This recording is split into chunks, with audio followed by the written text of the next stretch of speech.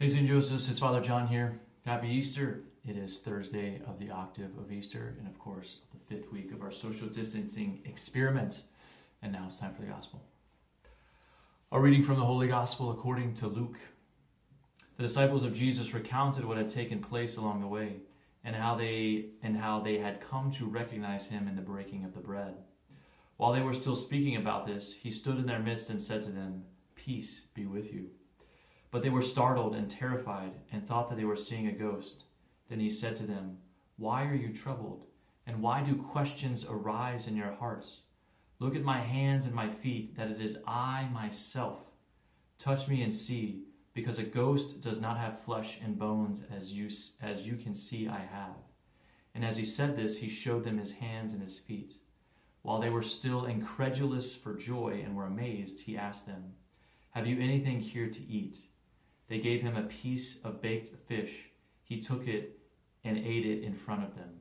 He said to them, "These are my words that I spoke to you while I was still with you, that everything written about me in the law of Moses and in the prophets and Psalms must be fulfilled."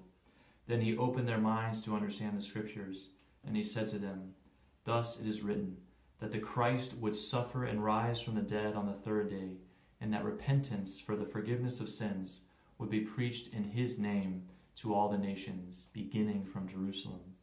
You are witnesses of these things." The Gospel of the Lord. Praise to you, Lord Jesus Christ. Now, there's a famous patristic quote, a quote from one of the fathers of the church, Tertullian, and it is this, is that the flesh is the hinge of salvation. That it is our bodies and our souls, both created by God, that are saved, and we only have salvation through the incarnation, through the second person of the Trinity, taking on flesh, taking on humanity in the person of Jesus Christ.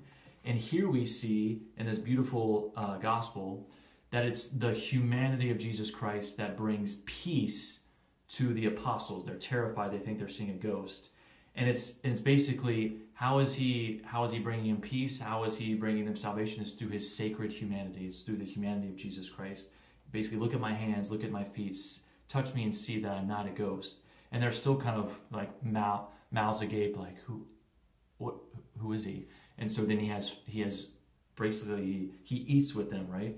He has a piece of baked fish. Now in seminary, one of the pillars or dimensions of formation is the human pillar, so that the Catholic Church seeks to form men to be pastors, to have pastoral hearts, to be spiritual, to be human, and of course to be intellectual.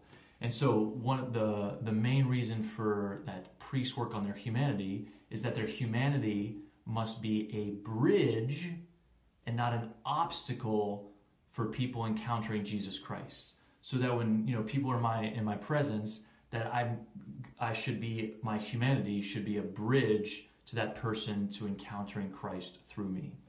And so in the same way, we see that here beautifully on display, that it's Jesus's humanity that is literally the bridge from earth to heaven, but here it's the bridge from terror and being startled and think you're seeing a ghost to peace. It's that bridge from fear to peace.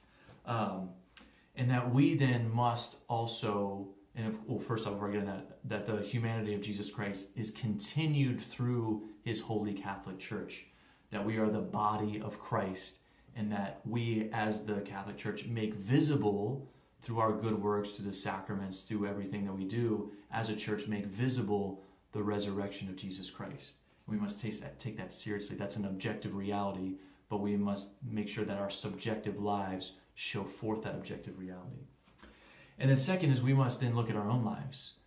Is our humanity conformed to Christ, and is then a bridge so that when others encounter us, they encounter Christ? Or is it an obstacle for people encountering Christ?